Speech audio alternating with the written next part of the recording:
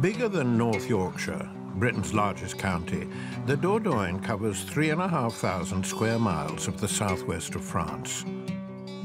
And with a population of little over 400,000 people, it means there's a lot of room for everyone to stretch out and relax. The amount of affordable, fertile land on offer is something that drew Alex Crowe and his partner Claire here 4 years ago.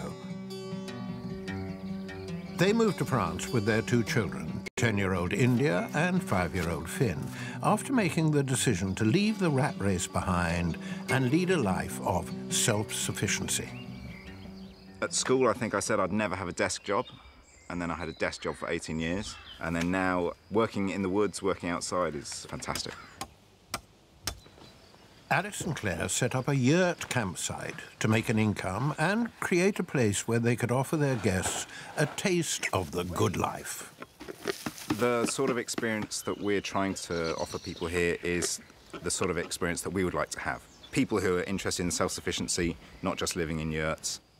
Their first guests of the season are coming in 10 days. And Claire and Alex want to make sure the guest yurt is looking its absolute best. We're replacing the yurt completely because it's gone mouldy, it got damp over the winter, and because the fabric was coming to the end of its life. So that whole yurt needs taken down and a new one putting up that's nice and clean and shiny and hasn't been used yet. And Claire's making the new yurt cover herself. It's 18 feet wide, so that's no small task. I learnt to stitch when I was about 14 at school. If you'd told me then that I'd have stitched my own house, I would have just thought you were insane. With the old yurt dismantled, Alex is finishing off putting a brand new frame in place. It's a handcrafted structure shipped over from the UK. I got some very strange poles in this pile. Very strange.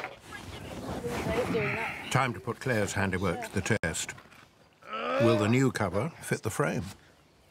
When the cover goes up and it fits, that's when I get to go, oh, OK. It will be a huge relief. It's not fitting quite as beautifully as it should do. It's looking a bit baggy at the top and a bit tight around the bottom. We need to pull it in a foot.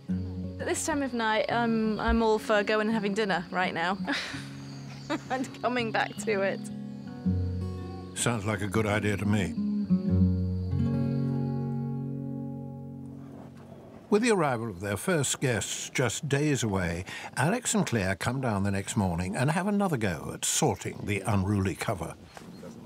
This yurt needs to be pulled in, and then the roof should fit perfectly and the wall should fit perfectly within the next half hour. Now, that seems to have done the trick. It's a new frame, never been used before, new cover. It doesn't look any better than this, ever. Later on, Alex and Claire's first guests give their verdict on the brand spanking new accommodation. Have a cover. Rain could come in. Yeah, rain. I guess rain could come in, huh? They'll have but you can also see the stars, I think. Yes.